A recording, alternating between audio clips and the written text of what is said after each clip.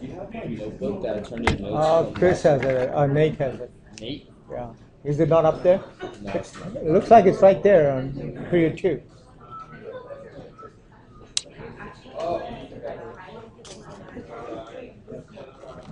Okay, I'd like to get started, please.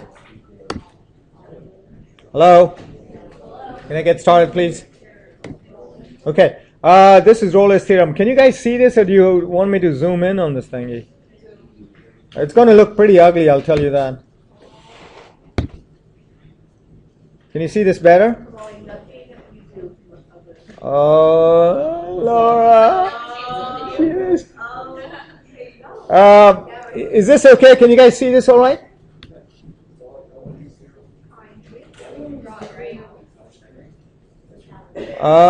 Okay, so spend a couple of minutes getting this down, and then I'll review this with you, okay? So please notice that, see, I can't, that's the problem with this down thing, that if I go into Zoom, I don't have my taskbar here anymore. Where did the magnifying glass go? Hello, someone help me? Huh? I don't have no escape here. Escape's out. No, it is out here somewhere. I can't see where it is.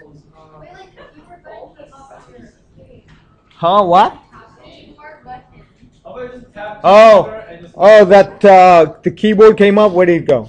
Right there. Oh no. You control minus.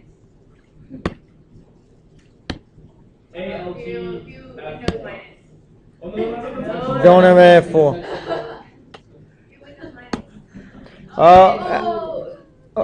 Where? Oh, there. But now this guy's okay. So this is a picture about Rolle's theorem. Okay. So this point here is x equals c, right? And it's telling you that the derivative at that point is equal to 0. F prime of c is equal to 0. And then you guys can see these 2 points. So this point here is a comma f of a, and the other point is b comma f of b. All right? Everybody see that okay now? Do you guys get this down? Okay. So what Rolle is saying, yeah, all that Rolle was actually a French guy, okay, around 1700s. So all he's saying is that a couple of things, okay. One, if function is continuous. 2, if function is differentiable. 3, if fa is equal to fb.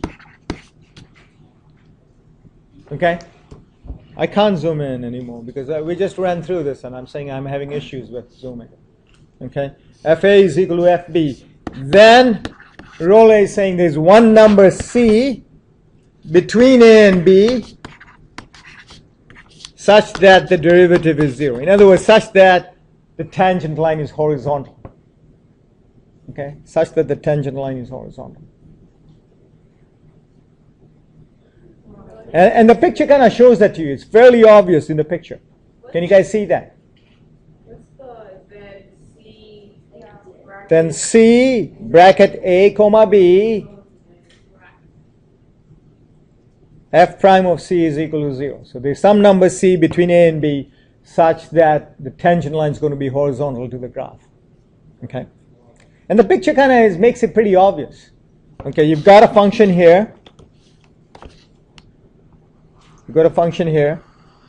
You've got that the two endpoints have the same value, same y value. Then guaranteed that there is going to be a tangent line somewhere where it's going to be horizontal. Okay, it's pretty obvious from a picture. But try thinking about this 300 years ago when there was no Google, there was no iPhone, there was no electricity. It was just you and the cow. I mean literally the cow. Okay, literally. I mean, this guy was. I think he was a lawyer. So it wasn't a cow. I don't know what. I think Michelle. Yeah, I think he was a lawyer.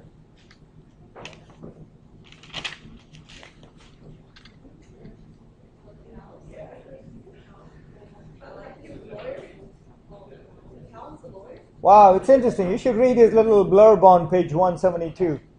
Yeah, he wasn't very proud of calculus. Well, sometimes, these big guys are never proud of things that are done by other people. So if someone else invented the stuff, he wasn't too happy. It's called competition. And you guys at Mission know all about that. Okay, picture, words and math. Words and math. So let's do an example now. And this one clearly says I do. And I will do it because I love to do it. I'm trying to get you guys infected about loving to do math. I haven't quite made it yet. Yeah, I love to do math. I love to do math.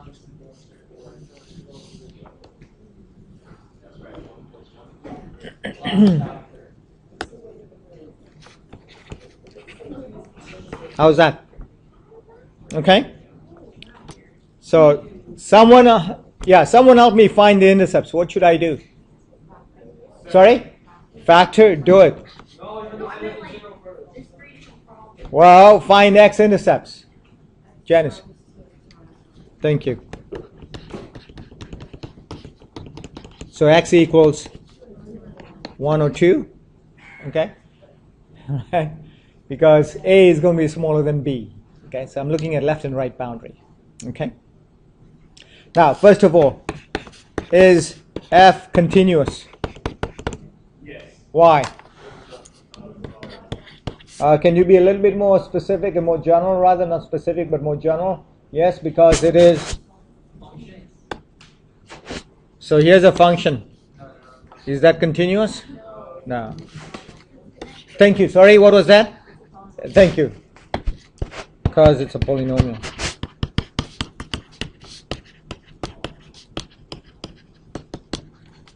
Two.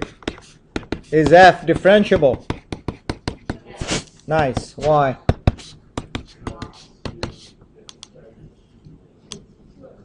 There's no sharp turn. Stephanie? No, that's not true. Because it is a polynomial as well. Okay, it's a polynomial as well.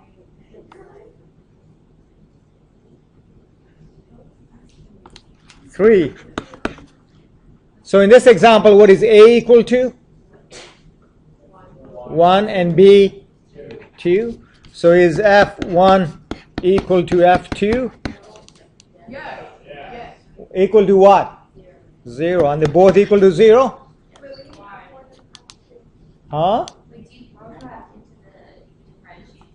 No, whoa. F1 equals F2.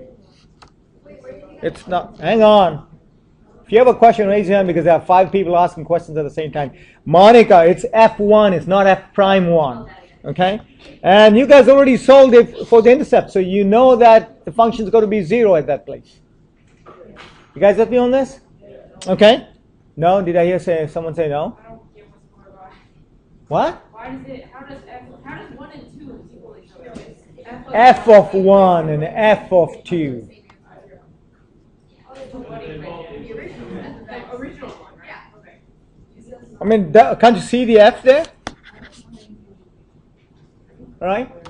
Okay? So, is rolle satisfied? Yes, rolle is satisfied. So, the next thing you're going to do is you're going to do an F prime. So, what's F prime of x equal to? 2x. What? Minus 3. You're going to set it equal to 0. And so x is equal to 3 over 2. Is that between 1 and 2? Yeah. Yes. That's exactly what rolle tells you. That there will be one number, at least one number. Okay, at least one number between 1 and 2 such that the derivative at that point is 0. Okay? Doesn't have to be exactly between 1 and 2. Okay? Right? Doesn't have to be halfway between. This example, it happens to be. But doesn't have to be halfway in between. Sorry? So we get bracket 1 and 2 because x equals 1 and 2? No, that's the interval. Remember, if you go back to the theorem. Remember the theorem? right there. You've got brackets there. Okay? And then C has got to be between the open interval. In other words, it cannot happen at the endpoints. Okay? So the fact that it is... Sorry? It has to happen between these two numbers. Yes. Okay? It can never happen at the endpoints. Okay? It can never happen at the endpoints. Okay, everybody got this example down? All right. So what is this? What is this role? Yeah, what is it? Okay. The next theorem that we're going to do, the mean value theorem, that's where the application comes in. So remember what Rolle's theorem, okay, if you look at the picture is saying that if these two endpoints are equal, and then if you want to join this line, then there's at least one point where the tangent line is going to be parallel to this. And because this is horizontal, because these two are equal, this is horizontal, so its derivative is 0. Okay. The next theorem we're going to say, hey, these 2 points don't have to be equal. They could be at a slant. Okay, so that's where this theorem is going to come into play. So to prove the next theorem, you need this guy's result. But we don't do proofs, okay? All right. You guys do this example.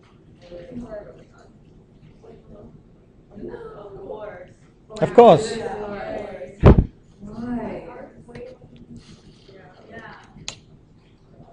Any more complaints there? No. Like I'm just going to sit here and laugh at you. Any more complaints? Come on. Keep it coming, man. No problem. Such a beautiful band.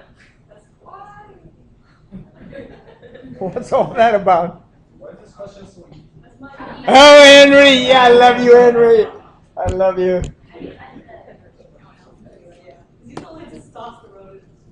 Can you guys get it down so we can kind of talk about it? I'll probably have to write on this because you might not be able to see this. Okay?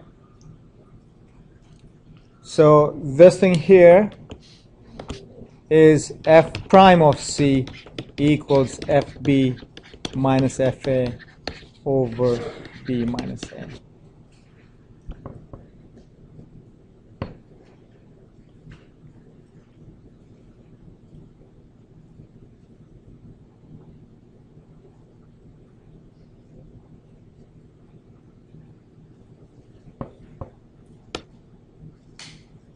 All right, so what's the name of this line? What's that line called? Tangent. Nice, good job. What's this line called? Yes, we spent 3 days in the lab talking about tangents and secants. Okay? So the mean value theorem is telling you is that 1, function is continuous. 2, function is differentiable. Okay, so in this case, there are only 2 conditions. We don't need the third one where the endpoints are equal. And you can see that the endpoints are not equal. FA is not equal to FB. Okay. Then the mean value theorem tells you that the tangent line, there's at least one place on the graph where the tangent line is parallel to the secant line. So this line here, okay, is parallel to this line here.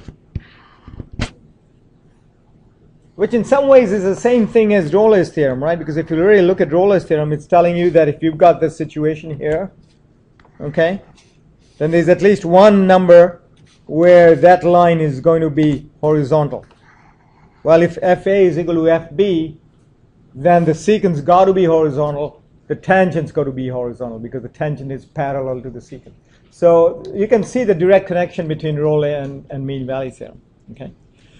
So since these 2 lines are parallel, it means that the slope of the tangent lines got to be equal to the slope of the secant. You guys with me on that? Laura, come back here. You guys okay on that? I'll say it again. Slope of the tangent is got to be the slope of the secant because the lines are parallel. Here's the slope of the tangent, f prime. That's the slope of the tangent. Benjamin, come back. Okay? That's the slope of the tangent. Right? F prime is the slope of the tangent line. And here is the slope of the secant. Does everybody see that? Does anybody need me to work that out? It's the